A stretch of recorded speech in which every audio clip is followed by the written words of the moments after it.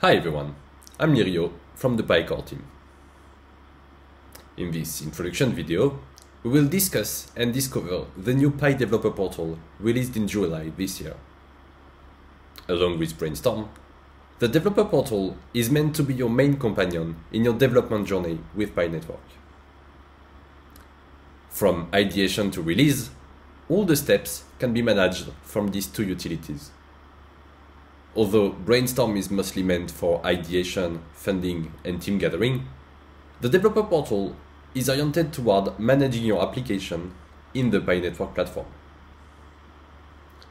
In this video, we will focus mostly on the Py developer portal and its capabilities. When you open the developer portal, you will see this utility presented. You can click the New App button to start the creation process. From here, you should now see the application creation form. App name and description are pretty self-explanatory. If you have a Brainstorm project associated with your app, you should use the same name. At the end of the form, you will be asked for your GitHub and Discord usernames. We may want to create developers group on Discord and GitHub, so we will start collecting usernames now. These two fields are 100% optional.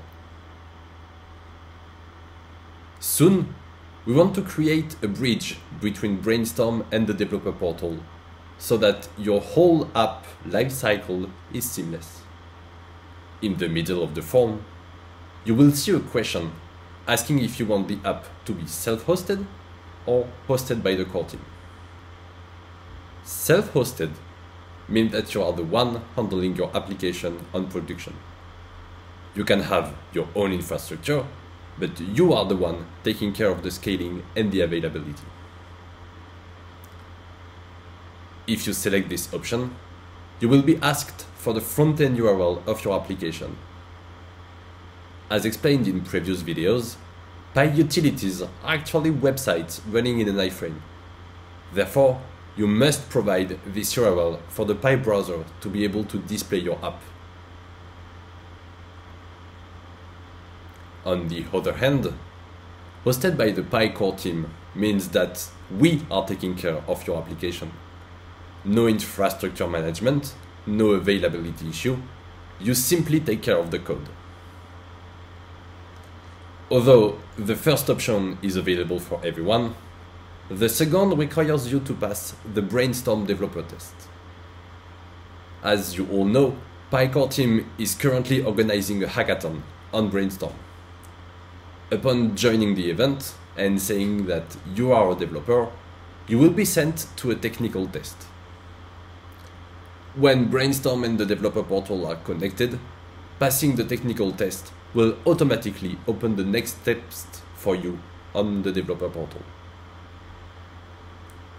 Finally, when you select this option, instead of a front-end URL, you will be asked for a GitLab username. This will be useful for us in order to provide you with a GitLab project already integrated with our development pipeline and deployment pipeline. You can now click the Submit button and follow me to the next page. If you choose to host your app yourself, you will need to verify your domain ownership. This is meant to avoid developers creating apps from websites they do not represent. For instance, you shouldn't be able to impersonate the wikipedia.com URL. In order to prove your ownership over the domain, you will need to place a specific file at the root of your domain.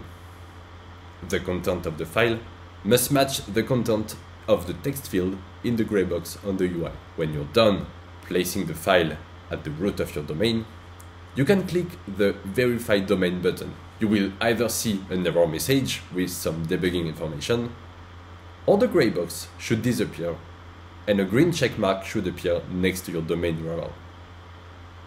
If you see this, congratulations, your domain ownership is now verified and you can access your app through the browser by typing your domain name in the address bar. With the Py SDK comes the Py API, where you can execute requests against the Pi backend. For now, this is only meant to handle payments, but more abilities will be added in the future, like creating chat conversation on the Pi chat from your application, for instance. At the bottom of the page, you can see a section called API keys. You will need it to access the Pi backend as an application developer. Keep it safe though. Anyone with this key can pretend to be you. Note that accessing the Pi public blockchain does not require any API key. You can simply produce transactions using your app's private key and then submit them directly to the blockchain through any public node. For instance, your own node, one of the Pi core teams, or any other node that is running the blockchain API service. Finally, Scopes is a feature that allows developers to request different levels of access to users. By default, apps only get access to an anonymized user identifier. But if it's essential for an app to know its usernames, then they must request the username scope. If an app intends to request its users to make Pi payments, then it must request the payment scope. The request scope are visible to the user. Thus, to maximize the number of people comfortably installing your app, we recommend only asking for the minimum number of scopes absolutely necessary for your app to function.